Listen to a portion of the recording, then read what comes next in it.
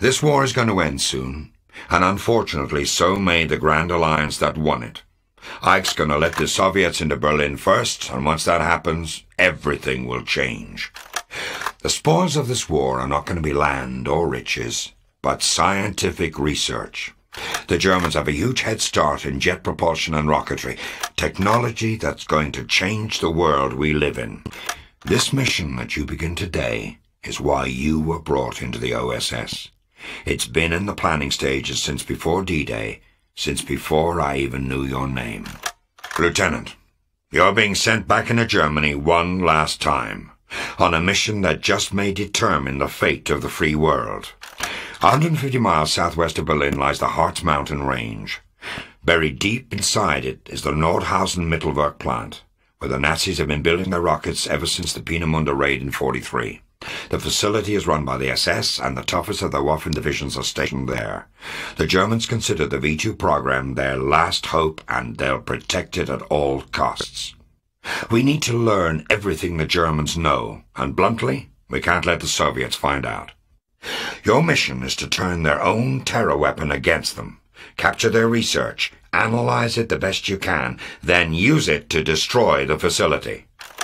I've been told that luck is when opportunity meets preparedness. If that's the case, Lieutenant, I wish you all the luck in the world. I hope to see you back in London soon.